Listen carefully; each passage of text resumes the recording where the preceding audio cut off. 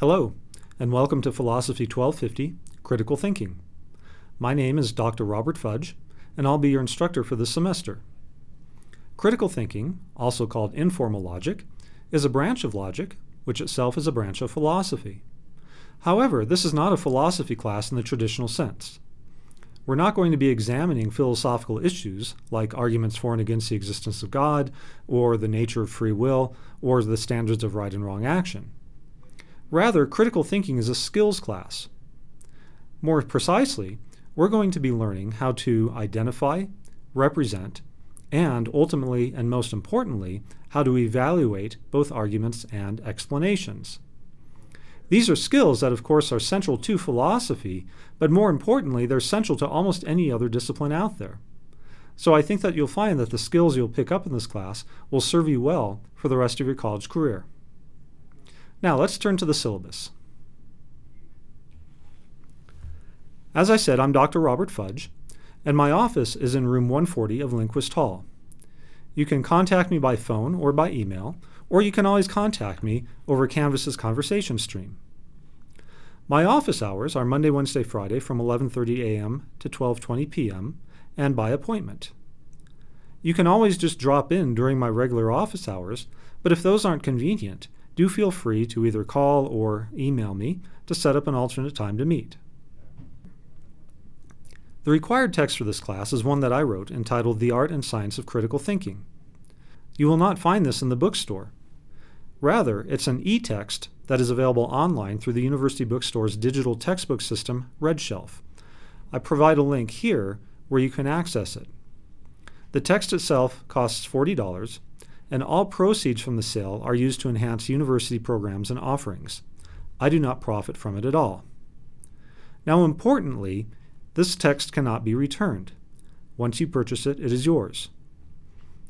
In case you're not sure whether you want to stay enrolled in the class, you can link to the introduction and first chapter of the book under the assignments list below on the syllabus.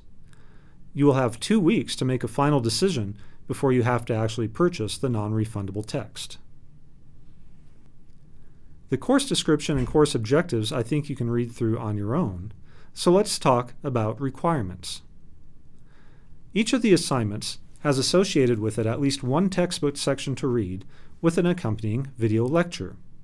We're going to be looking at the textbook in a few minutes, and you'll see that at the beginning of each chapter section there is a link to the lectures. Next, we have assessment quizzes. You'll be required to complete a short, that is 5-question, assessment quiz for each main reading section for a total of 19 quizzes worth 5 points each. These are administered over Canvas. They're open note, open book. They can be taken from any computer location.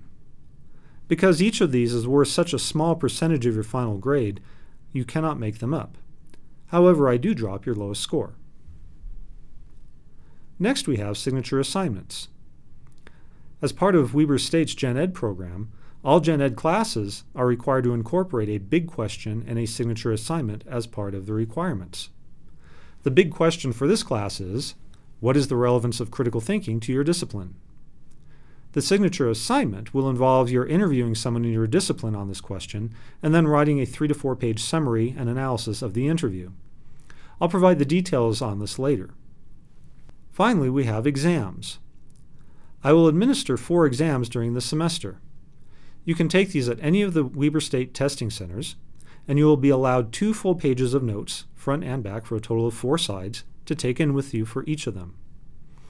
Because the testing center collects and keeps notes after you finish your exams, you might want to make an extra copy for yourself.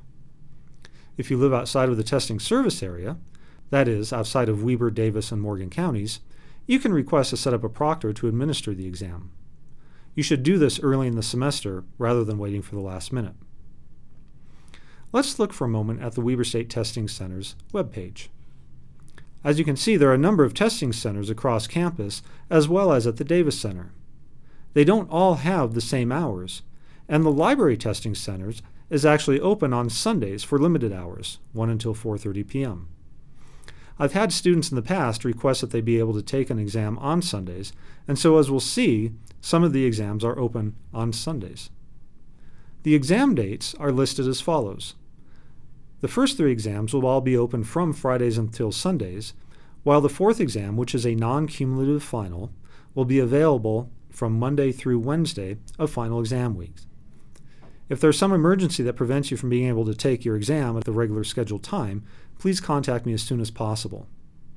If you know that you're going to have to miss an exam because of a vacation or athletic event or other university activity, you can arrange with me ahead of time to take the exam early.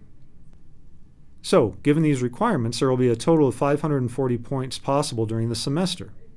Your final grade will be based on this percentage scale. The policy regarding academic dishonesty is a university policy, and for our purposes, you must take all of your exams on your own, and you must be the sole author of your signature assignment. As I mentioned above, you're welcome to work together on your quizzes. Any students that are found guilty of cheating or plagiarism are subject to failure of a specific assignment, or in more serious cases, failure of an entire course. Furthermore, as per the university policy, I will submit the name of any violator to the Dean of Students' office. If you have any questions about this, please ask. Technical assistance. I'm not a good technical person to consult. If you're having problems with KiteTester or with Canvas or with any sort of hardware or software issues, please contact the people listed here. If you're having problems with our textbook, Red Shelf has its own support line, so please contact them. Next, we have some university resources that you might find helpful for any of your classes. These include tutoring services, student support services, and the Student Success Center. You might also have noticed in logging into Canvas that the university now subscribes to something called U-Tutoring. I haven't been able to check whether that includes tutoring for critical thinking, but if it does, I'll certainly send out an announcement about that. The emergency closure statement, again, is a standard policy. If the university is forced to close for any sort of extended period of time, please check this site for instructions. The university requests that you sign up for Code Purple, and this is a good way to be alerted to any sort of campus closures, including for weather, or any sort of emergencies. Finally, we have requests for special accommodations. If you require accommodations or services due to a disability, you must contact the Services for Students with Disabilities office. This is in room 181 of the Student Services Center or room 221 at the Davis campus. The center can also arrange to provide course materials, including this syllabus, in alternative formats upon request. You can also call them at extension 6413. Okay, so let's look at the assignments list. All of the assignments refer to our textbook, The Art and Science of Critical Thinking. Let's look at the first 2 weeks. As you'll see, you have 3 assignments that are due during the first 2 weeks. These are sections 1.1, 1.2, and 1.3 out of the textbooks. The first of the assignments is to read section 1.1 and to watch the accompanying video lecture. Now again, remember I said above that I'm providing you the introduction and first chapter of the textbook, and you can link to it here. Further, because this is a PDF, you can't launch the video from it, so you can actually watch the accompanying video by clicking this link. If you have any questions about the material in the section, you can click here. Once you've done the reading and watched the video lecture, please complete the exercises and check your answers against those that I will provide. Once you feel comfortable with the material, you'll be in a position to complete Quiz 1.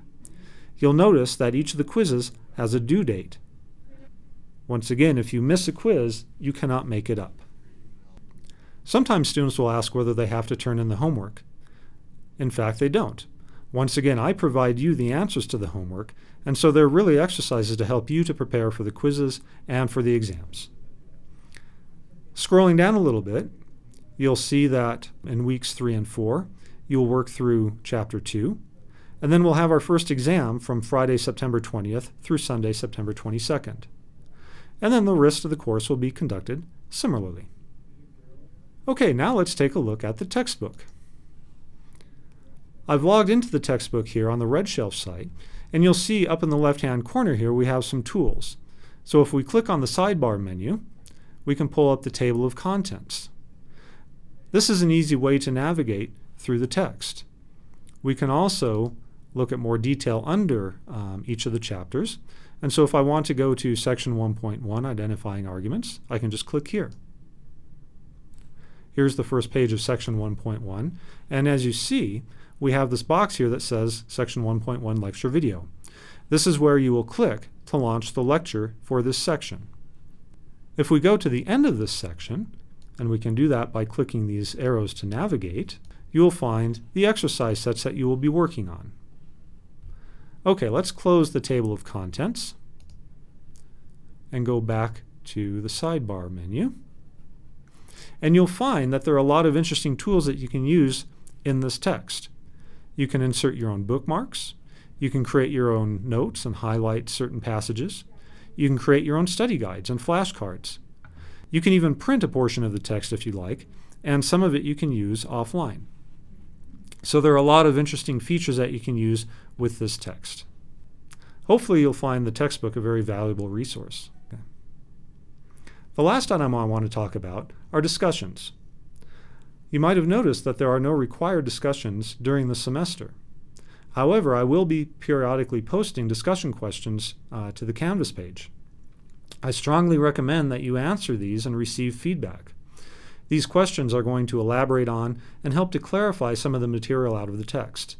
It's just one more way for you to help prepare for the exams. That's all I have for you now. I would ask you then to go back to the Canvas main page and post an introduction about yourself. Introduce yourself to the rest of the class, and welcome to critical thinking.